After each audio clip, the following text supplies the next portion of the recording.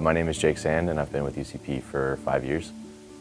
In my free time, I tend to go adventuring with my friends. We go kayaking, biking, hiking, whatever we can do to get outdoors. I want to be a teacher one day, and I thought that being a TA would be a great way to get experience and learn and get better at what I do. So when I do become a teacher, I'll be really good at it. The most challenging part of my job probably has to be getting around the learning obstacles that each student has, and then catering to what every student needs and making sure everyone can be effective, everyone can learn. It's definitely when you see that light in the student's eyes when they understand something that you're teaching them. Not just understand it, but they like it, and then they're happy for knowing it. That makes me feel really good.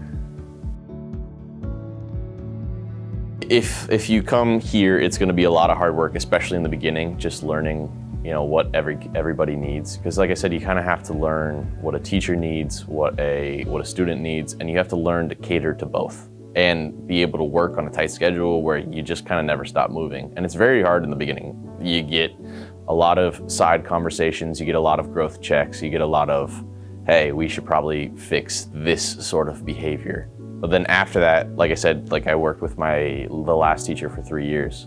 After that, you kind of just become like this fluid motion team where you just keep going. You don't need to speak to each other. You don't need to double check with each other before you do something. It just kind of you just work around each other, and you know what they need, you know what the other person needs, you know what the students needs, and you never really need to stop.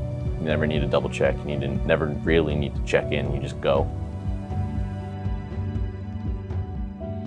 I'll go around to specific students that need help, and then we do a lot of integrations with different kind of activities. Like we'll do art integration or PE and music, stuff like that. So if we're learning about, right now they're reading a book called Space Case, which is about a murder mystery up on the moon. And in art, they're making a game, like a game of Clue, but around the book itself. So we integrate a lot of different activities into the lessons that they're learning.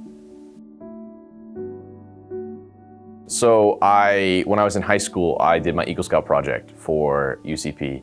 And when I was dropping it off, Anna O'Connor-Moran offered me an opportunity to come here and work here, and I figured I'd give it a shot, and I fell in love with the place. That's why I stay. I mean, they're like a second family to me. Honestly, being here has bettered my life. Like I said, I started at UCP when I was 17, so that was kind of right in the area of big maturity jumps, right, or big growth jumps for me. And at least in my life, and I had a lot of positive influence around me, right? I've made some of the closest friends I think I'll ever have in my life here. I've made family at this point. I've had people looking over me and caring for me since I basically started, and they've made sure that I've grown the best possible way. And that's really turned me into the man I am today.